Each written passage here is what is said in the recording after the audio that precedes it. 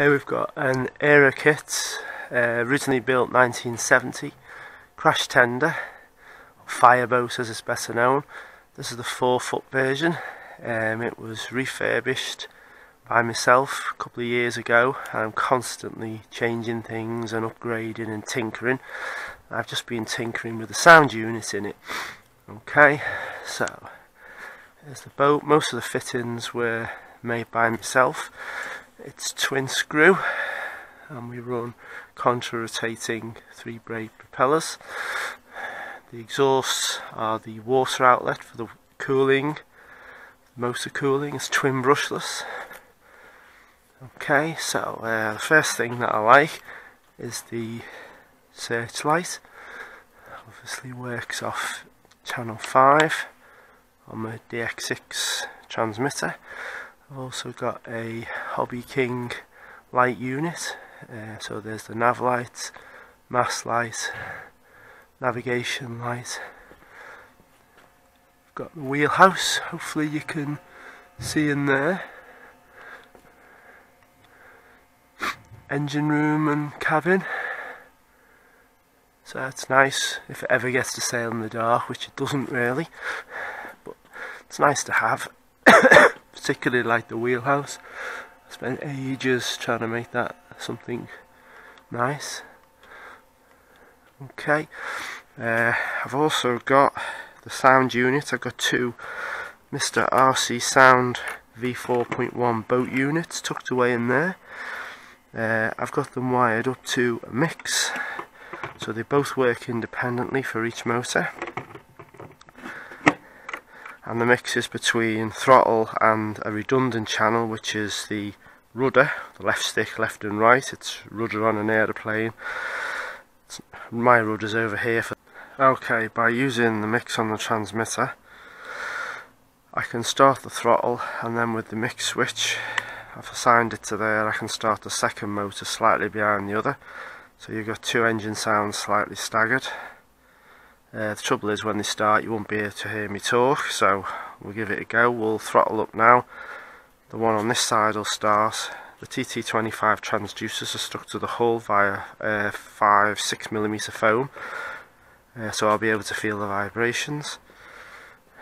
So if we turn the mix off, so now I've just got the throttle working on its own. Once that fires up I can flick the mix and that will bring the second motor engine sound online.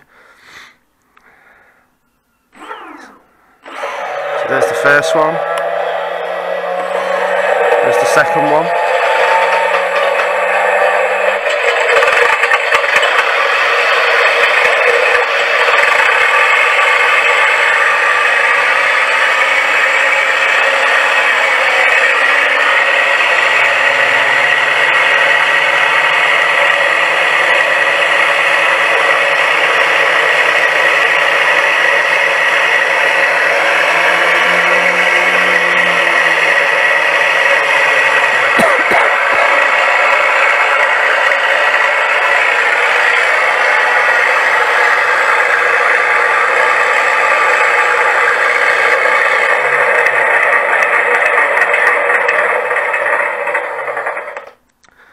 So both sounds are V12 mail-ins. They're taken from the RC plane sound cards that Mr. RC Sound makes.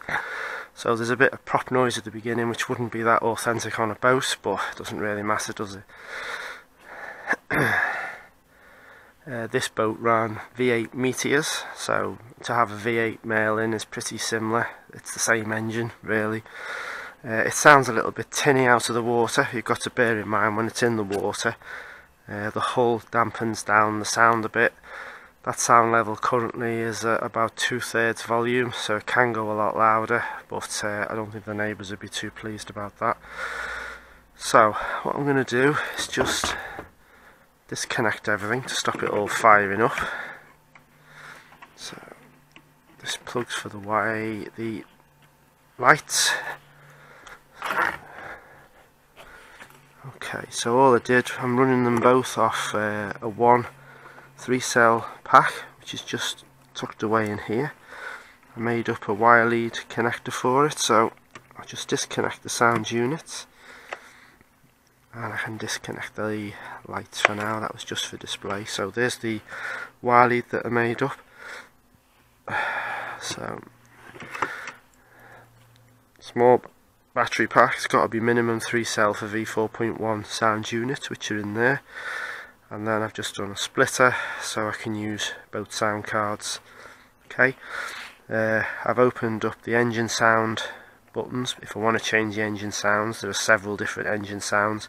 This one was bespoke made for me by Mr. RC Sound. He flashed the mail-in engine onto it for me because mail-in engine is not normally on the sound cards. And I've opened up the volume port, both TT25s mounted on the foam blocks either side, because the ply is just a little bit thin. It makes it sound very tinny. So now that that's all disconnected, you can see on the mix here, with the mix switch off, throttle only. If I flick the mix, I've got throttle and rudder, so one's working off the rudder channel on the receiver, one's working off the throttle. So really that one is the only one that's really operating. This one is just dummying that, but they both are proportional. It's just difficult to hear when it's on here because there's too much noise. The water, when the boat's running in the water, would dull that down a bit. So just unplug the lights again. So all I've done is run up to here. I've got a wire lead here for one of the speed controllers for the throttle proportional, and then on the transmitter, hopefully I'm tilting my head enough so you can see this. I've got a mix throttle to rudder, and I've got it to turn on the mix switch so I can delay the start of the second engine if I want to, just to give it a bit of a stagger, a bit more realism. That both engines would start maybe slightly apart from each other. We've got our channels on this now, so if I wanted it to do anything else I'd need a 7 channel. There's my 2 outrunners.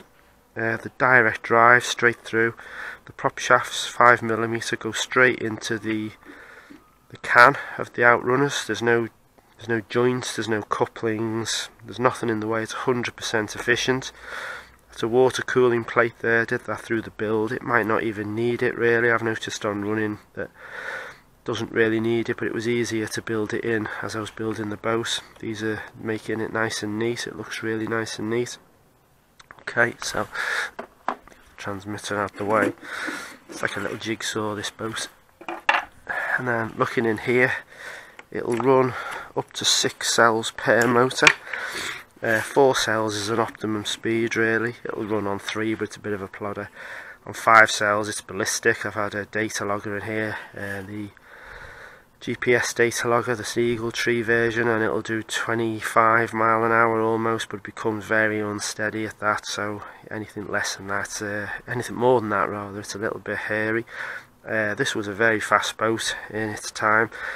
It was designed to work out of Calshot, which is down by Southampton on the English south coast, and it was to rescue downed aviators in seaplanes for the RAF. Hence it's a boat, but it does actually carry the RAF enzyme. This boat is in its pre-testing configuration, that's why it's flying Vosper on the pennant, and in the day the blue and white ensign said that this boat was under testing and may deviate from its true course.